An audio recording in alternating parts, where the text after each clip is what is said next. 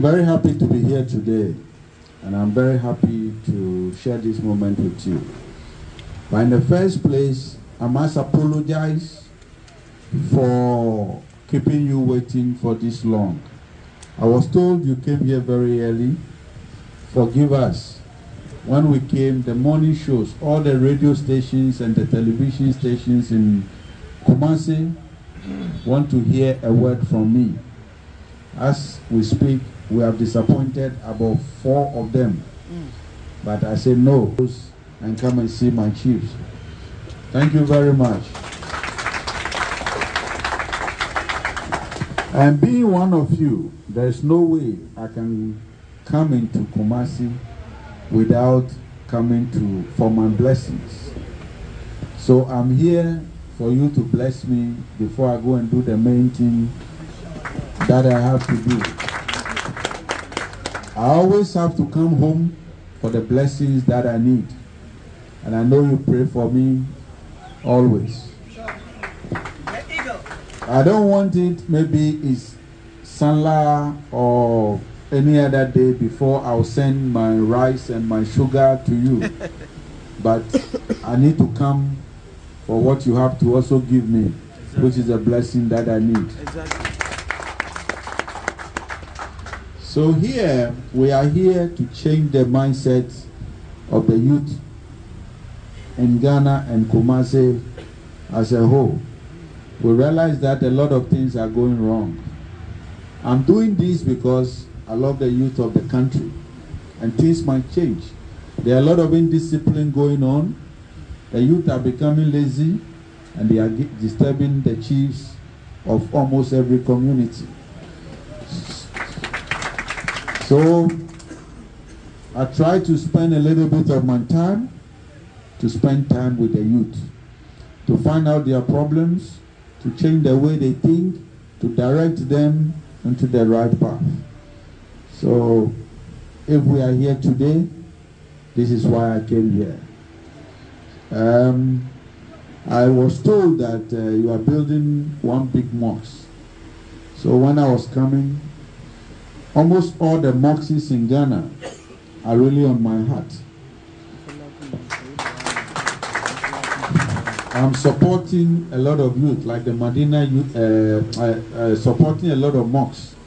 Almost every mosque they are building in Ghana, I try to contribute towards the building of that mosque. So on my way here, I said, no, let me bring you 1,000 bags of cement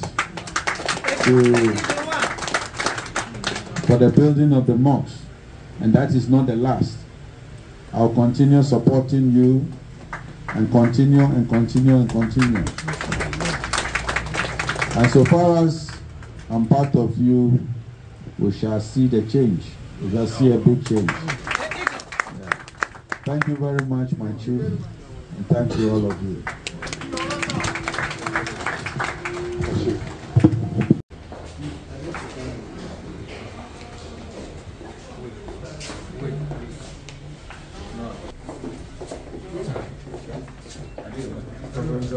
Chairman.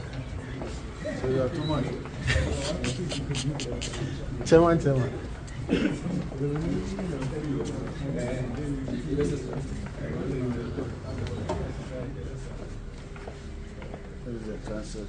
Yes. Chairman, you can have a seat.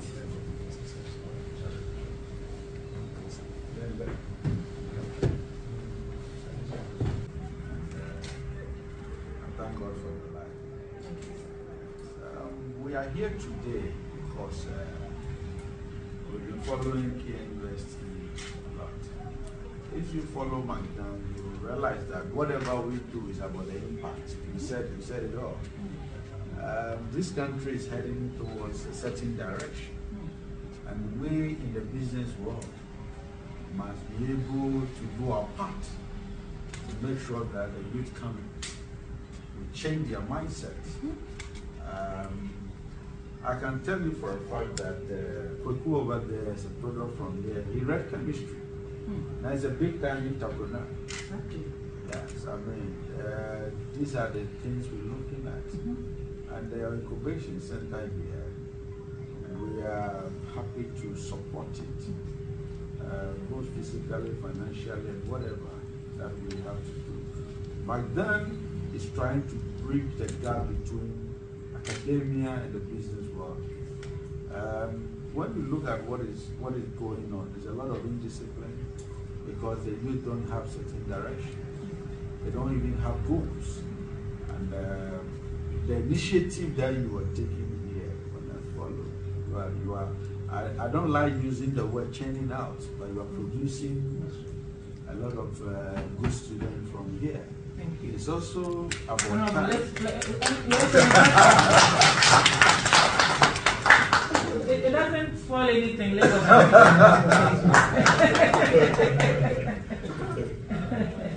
It's also about time some of us give back to the little ones coming out of school. It doesn't change a thing. I came from the streets.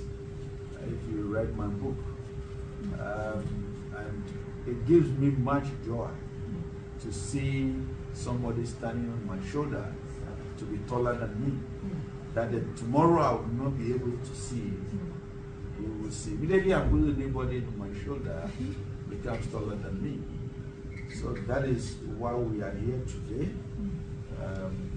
We have already partnered with you. And, we have to be talking. We have to see your needs. Not only coming to talk to the student, which is the part I am excited because it's not about the money. Exactly.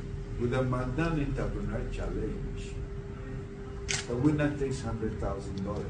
But it's not the $100,000, but it's the person behind the business. And that is what we are here to teach the student.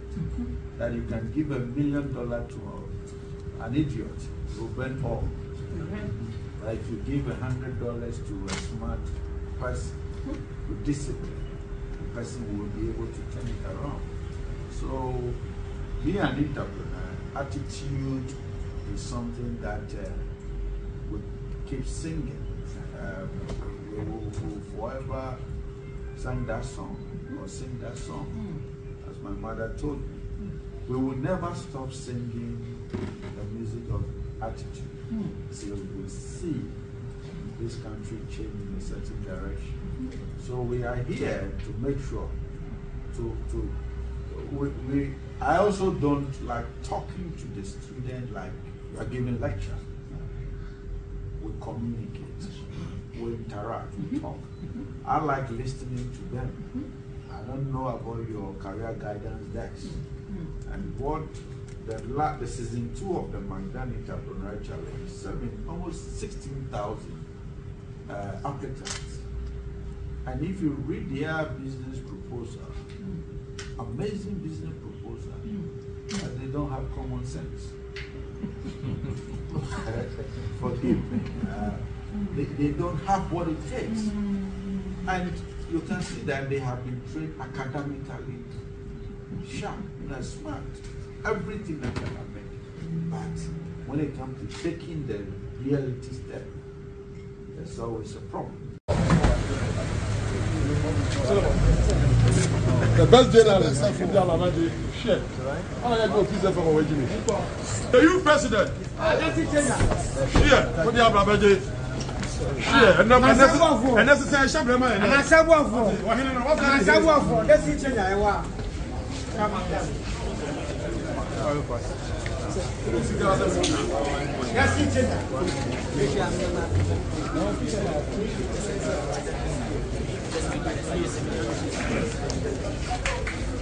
So when you come back,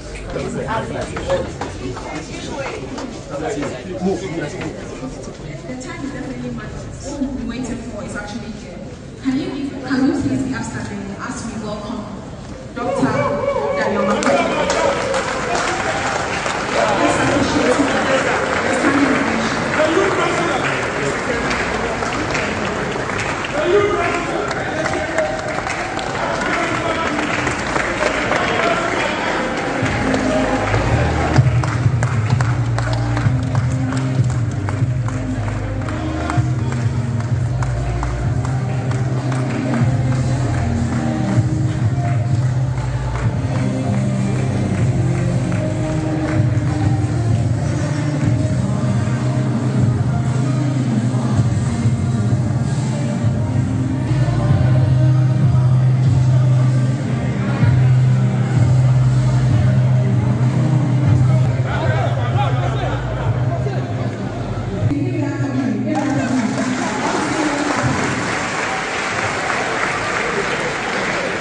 doesn't really give hand out. We give hand out. I hope you know the difference between giving hand out and giving hand out. We help you to be the next giant. Yes. We help you to be the next billionaire. We help you as a youth to change your mindset if you are doing the prayer. We help you to take a baby step to begin to take a giant step. We move you as a small monkey into a gorilla. That's what we do.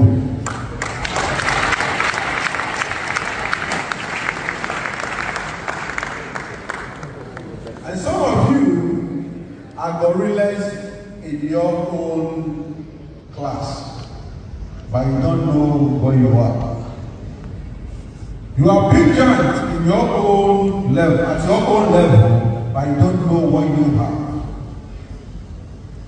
You can be great. You can do wonderful things, but you don't know what you have. Today, I'm going to be brief, but I want to talk about responsibility.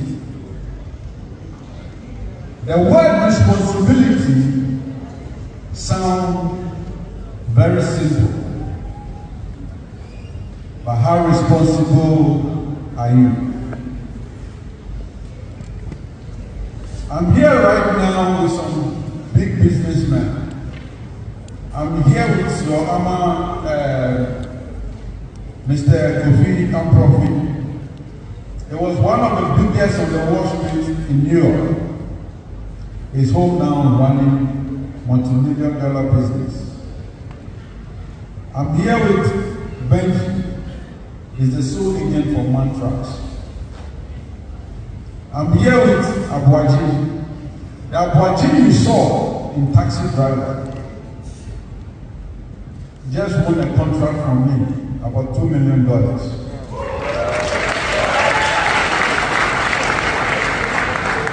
We saw him in Taxi Driver, like he was joking in Taxi Driver, but Abuaji had a purpose. Today he's sitting here in suit. Everybody has something special in him. It's how you tap it. I'm here with Captain Solomon. Captain Solomon is the biggest, one of the biggest, let me use the word, biggest pilot in the world. He flew the biggest jet in the world. Very disciplined pilot. One day we were flying to America. Now he is my pilot. Give him a hand.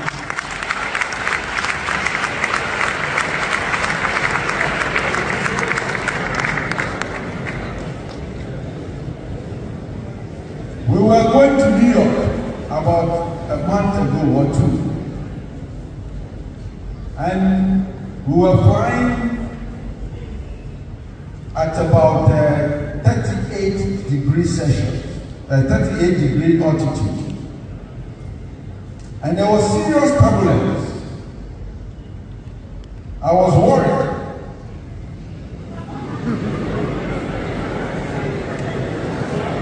I was worried.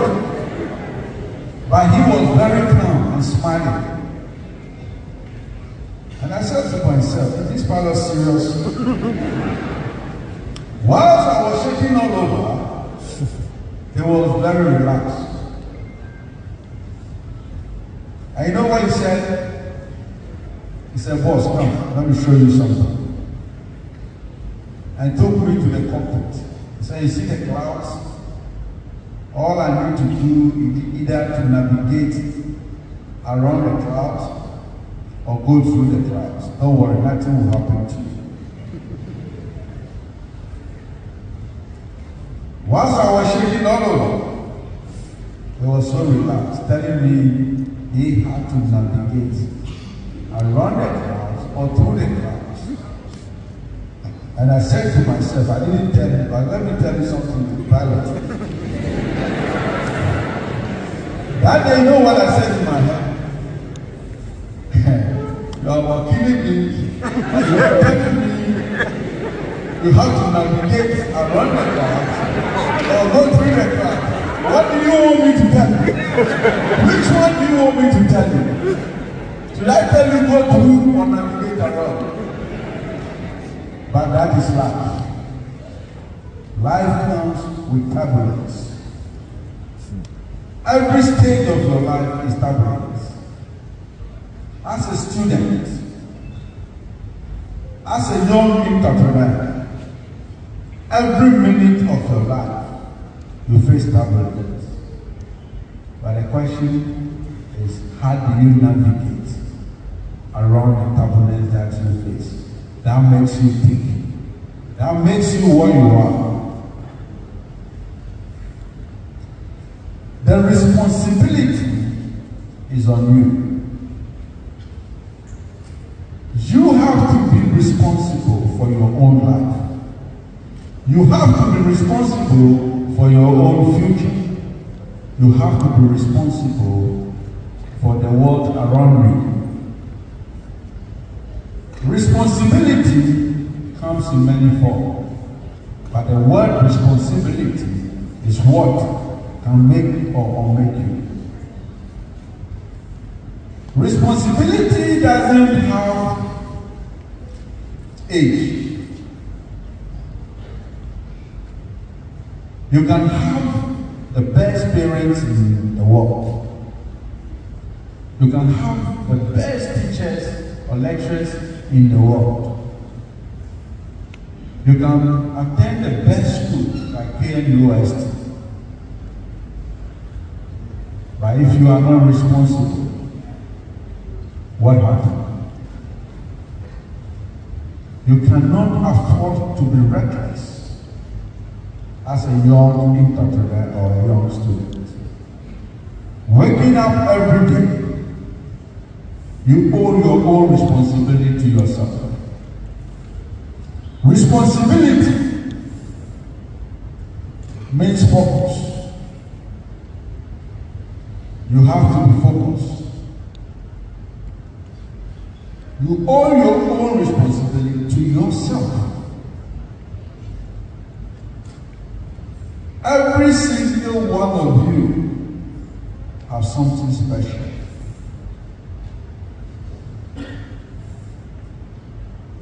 Every single one of you have something special in you. Until you take a single step, you will never be able to identify that speciality in you. Some of you can speak in public. Look at what Mandela is doing here. Brilliant. I went to Saito. How many of you know Saito? Hey. So you don't know Saito. I went to Saito. My daughter started reading at the age of 6 years. I started reading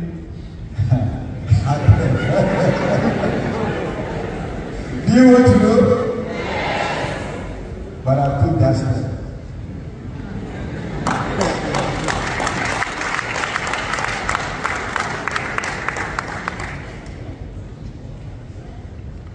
It doesn't matter how hard it is. You have to take that single step into responsibility. You can be a great politician, a great doctor, a great nurse, a great businessman. But you saw all the 10 contestants here, right? Yeah. They have taken a great step into their future. Whether they're successful or not successful, they have taken that step. Have you taken a step?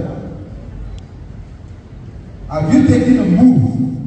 You might have ideas, so many ideas in you, but what step have you taken into your own future? Do you sleep too much? Are you disciplined or indisciplined? On the street of Kumasi, Accra, everywhere in Ghana, we have too much indiscipline. Are you part of that team? What are you? I'm not here to give you a great speech. I'm not here to give you a lecture. I'm not here to tell you something sweet. I'm not here to give you sweet talk. I'm here to tell you life is hard. I'm here to let you know that life is hard and life is going to be hard and harder and harder. Don't wake up today and think your tomorrow will be better than your today or your yesterday. Your tomorrow is going to be more difficult. Your professors, your lecturers are going to set more difficult questions for you.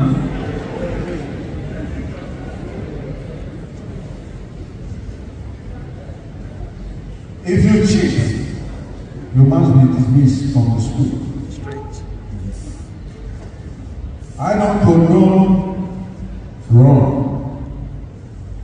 Discipline is discipline. Wrong, you have to pay for it. Tomorrow will always be difficult.